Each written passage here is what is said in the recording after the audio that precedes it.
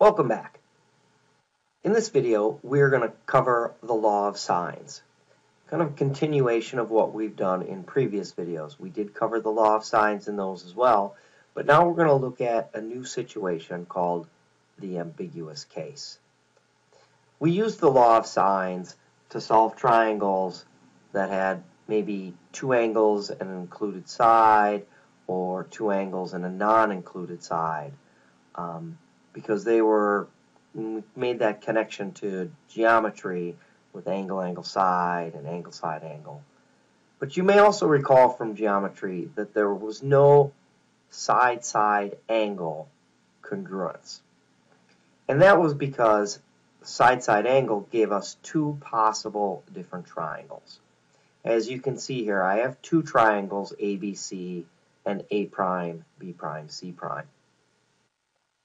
And AB and A prime, B prime are congruent, and BC and B prime, C prime are congruent, and angle C and angle C prime are also congruent. So we have side, side, angle. However, those two triangles, while they have these three things that are corresponding parts are congruent, the triangles clearly are not congruent. We've got an obtuse triangle here and an acute triangle on the right.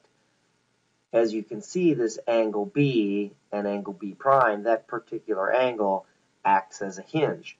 So as that hinge can be wide open on the obtuse side here on the left, or that hinge can close, giving us a totally different triangle, but still having the same corresponding lengths. So that leads us to the ambiguous case. So if we have side-side angle, we could have something that looks like the triangle on the left or one that looks like this triangle on the right. Clearly not congruent. So we call this ambiguous because we're not clear of the outcome. We're not sure what we have. Okay? Hopefully, for none of you, your teacher will never write a college recommendation that says something to the effect of, waste no time in admitting this student to your school. Well, do they mean to admit you immediately? Do it right away, don't waste any time. Or do they mean, hey, admitting this student might be a waste of your time, and don't waste it. So thus we have ambiguous. You're not really sure what you have. If we have side-side angle, two sides and a non-included angle, we have to consider the ambiguous case. So recall the law of sines. The law of sines, we've got our proportion A over sine of A equals B over sine of B equals C over sine of C, in which we'd have 3 of any of the 4, and then we could set up our proportion.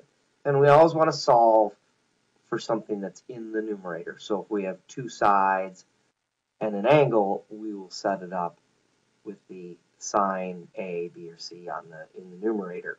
Whereas if we have two of the angles and we need one of the sides, we would solve for the sides in the numerator.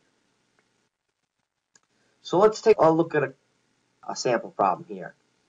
So we want to solve triangle ABC. If A is 61.4, side A is 35.5, and side B is 39.2. So we'll use the law of sines to get us started here. We want to solve, let's go ahead and solve for angle B. So I'm going to say that the sine of angle B over side B equals the sine of angle A over side A.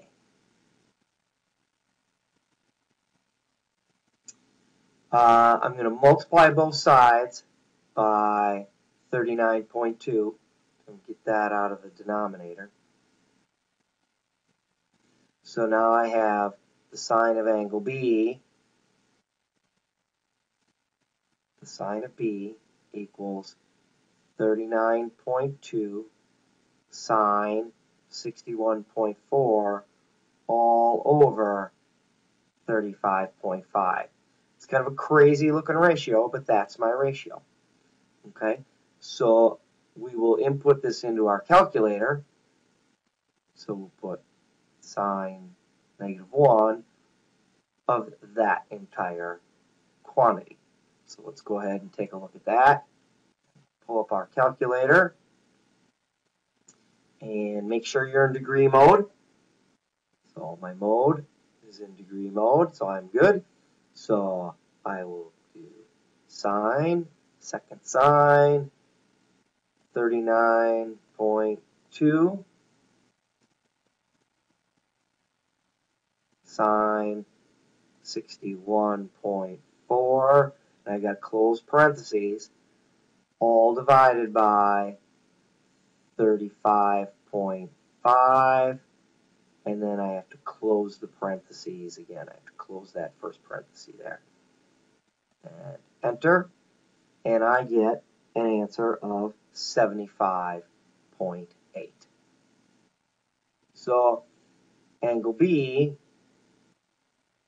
equals 75.8. So I'm going to put that up there by angle B. Now, this is where the ambiguity comes in. Since supplementary angles, supplements, I'm going to note this, have the same sign,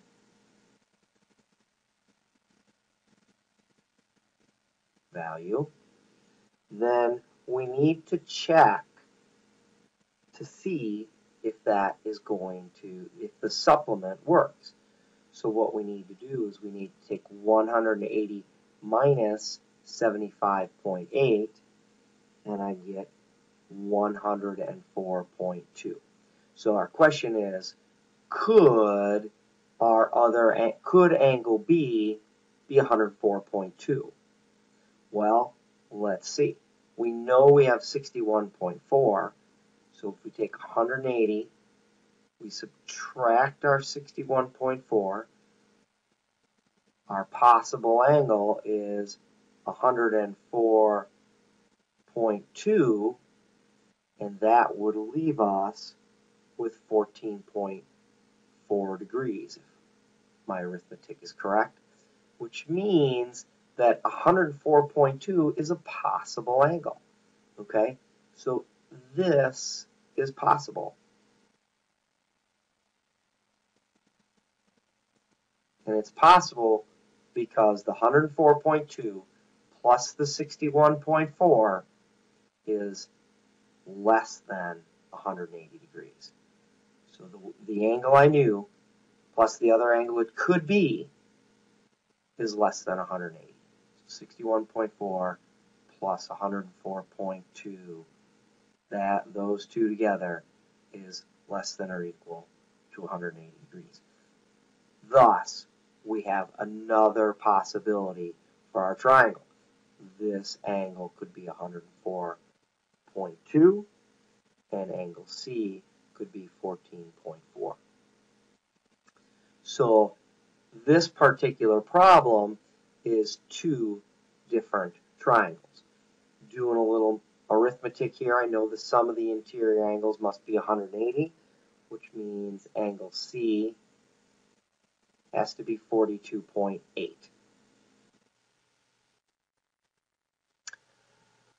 So now that we've found the three angles in both of our different triangles, we need to solve for the remaining side to finish solving the triangles. So we'll have to repeat the process once for the top triangle and then once for the bottom triangle. So let's go ahead and solve for C in our top triangle. And again, we will have to use the law of sines in order to make that happen. So we want to find C, so we know that on our top triangle here, we've got C over the sine of 42.8 equals A, 35.5, all over the sine of 61.4. I want to isolate c, so I have to multiply both sides by the sine of 42.8. And I will get c equals 35.5 times the sine of 42.8 all over the sine of 61.4. I'm going to go ahead and put that into my calculator. So 35.5 sine 42.8 close parentheses, all divided by the sine of 61.4.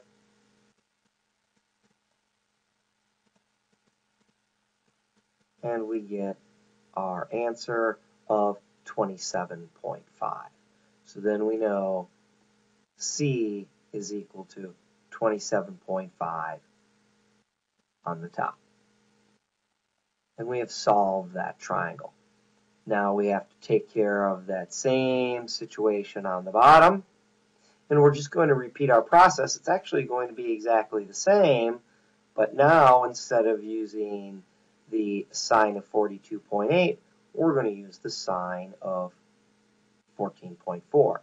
So on the bottom, we have C equals 35.5 sine of 14.4 all over sine of 61.4. And we can go to our calculator, and I can even do a little shortcut here. I can do second entry, and I will just go ahead and change my angle. I'm going to change it to 14.4.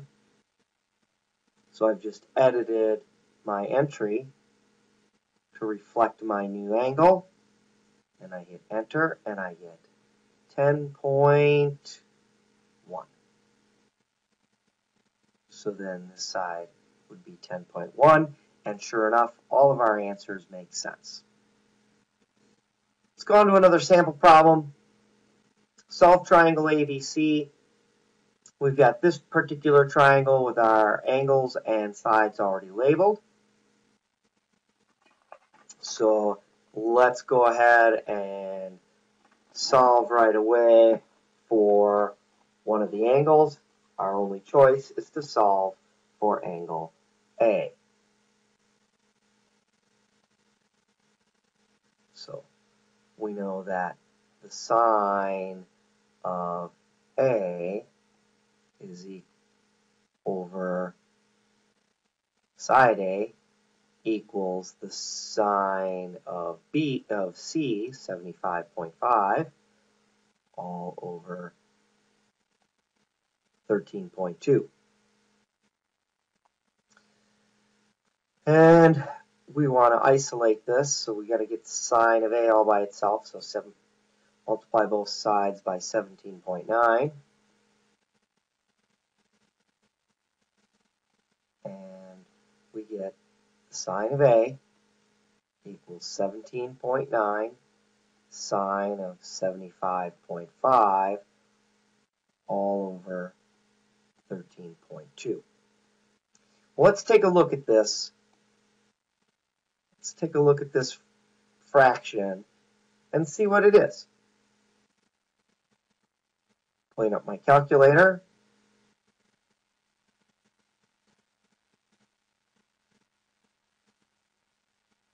Let's take a look at 17.9 sine of 75.5 close parentheses, all divided by 13.2.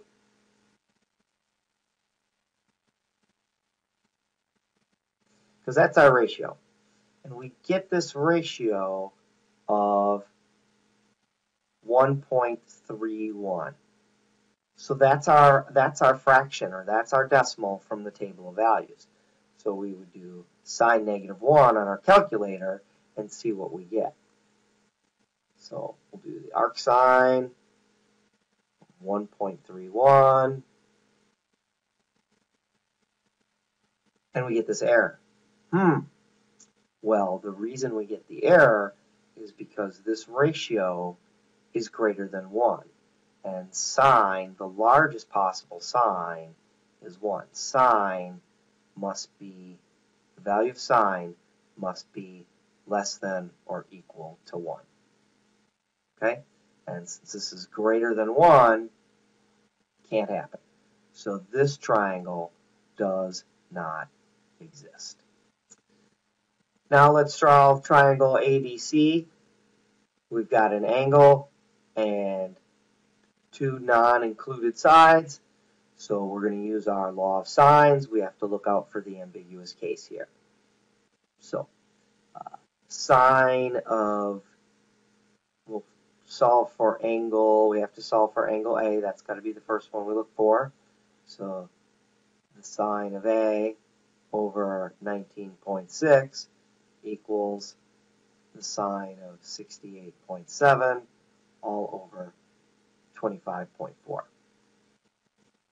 Let's go ahead and multiply both sides by 19.6. And we get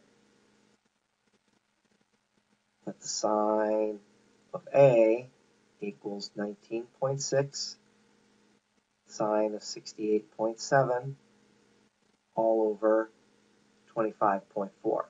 So we're looking for an angle. We've got sine, so this fraction better be less than or equal to 1. Okay, we want that to be less than or equal to 1. Let's check that out. We'll go to our calculator. 19.6 sine 68.7 close parentheses all divided by 25.4. And we get 0.7189, so that's good. So we can do the arc sine of our ratio. We've got the ratio, 0.7189428837. So we're going to put that into our calculator.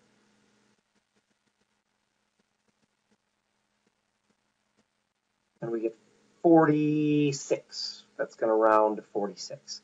So angle A equals 46. But there's another possibility for angle A. Okay? Couldn't angle A also equal 180 minus 46? Okay? Could it be that? Well, let's take a look and see. 180 minus 46 is 134 degrees. Well, could angle A be 134? Well, since angle B is 68.7, 134 plus angle B, 68.7, that is like 200 and some odd degrees. That is over, yeah, it's like 202 degrees. So 134 degrees is too big. So we don't have another option for a triangle here. You can't have, angle A cannot be 134. So our only option is 46. So now we can go ahead and solve the rest of the triangle. Angle C turns out to be 65.3. And then you will again use the law of sines to solve for side C. And I'll expect you to bring that to class. So now let's finish up the last sample problem. Without using the law of sines, determine if triangle ABC is a valid triangle and justify your answer. So we draw our triangle. We see angle B is 93 degrees and side B is 42. And side C is 48. Well, angle C must be greater than angle B, because side C is greater than side B. Well, this is impossible. It's impossible for angle C to be greater than angle B. Angle B is already 93 degrees.